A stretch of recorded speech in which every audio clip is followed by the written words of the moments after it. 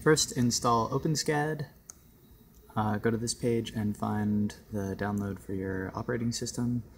Then go to install replicatorg and find the instructions here to install for your operating system. And I have openSCAD set up to read from this file, which is called casterstandoff.scad, and it generates this preview of the SCAD project, and you can do things like highlight a random piece. Let's see if I can do that while holding the camera. And then I have openSCAD set up to, there we go, change the preview in real time. So there I'm highlighting the cubes that I used to difference with the cylinder in the middle to make this hole here and this hole here. And it's, I don't know if you can tell, but it's see-through highlighted. And I did that by putting a little hash mark right there. And openSCAD has an option for letting you use an external editor.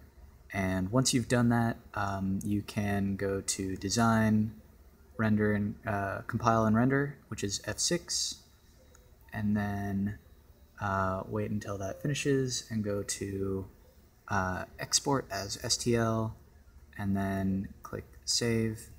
And I've already done that, so I'll just replace the file that I already made. And then open up replicatorg. When I installed replicatorg, it said to use, or maybe it's replicatorg, actually that's probably right, replicatorg, it said to use the Oracle's Java, but I didn't, and the only thing it seems to do is not display a preview, which is fine by me because openSCAD already has that.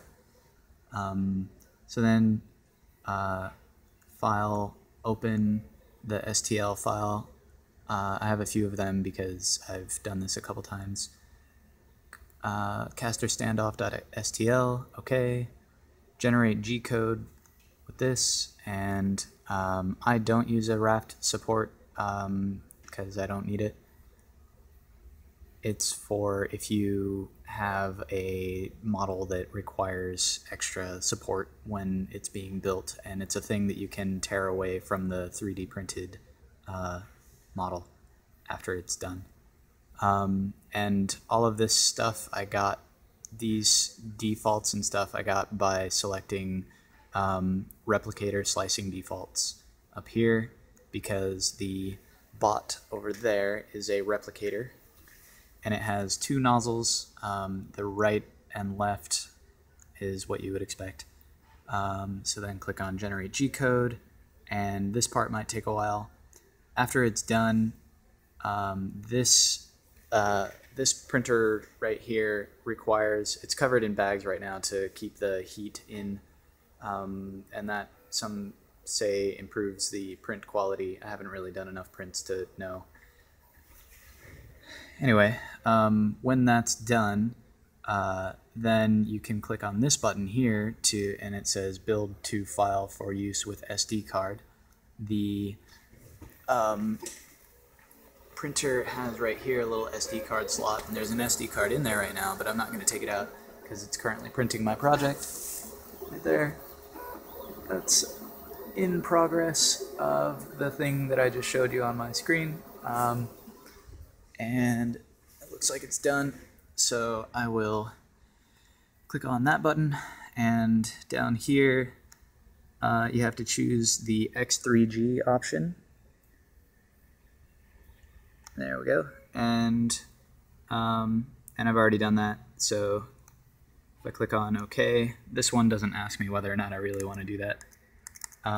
And this whole time I ran this from the terminal, and it outputs a lot of stuff, and I haven't really looked into that too much, but if you're curious, you can find out what's going on in the background by running it in a terminal and watching it output stuff. I guess that's it. To 3D print, you create a model in openSCAD by writing code and hitting save and configuring openSCAD to reload the model for you, and then you go to design, compile and render, then export as STL, then open that STL in here, replicatorg, generate gcode, build for SD, and then take the SD over here and stick it in, and there's a on switch in the back, and there's a little menu right here where you can choose to build from SD card, and then you find, in my case, caster standoff.x3g, and then you hit the M, and then it hopefully will build your project.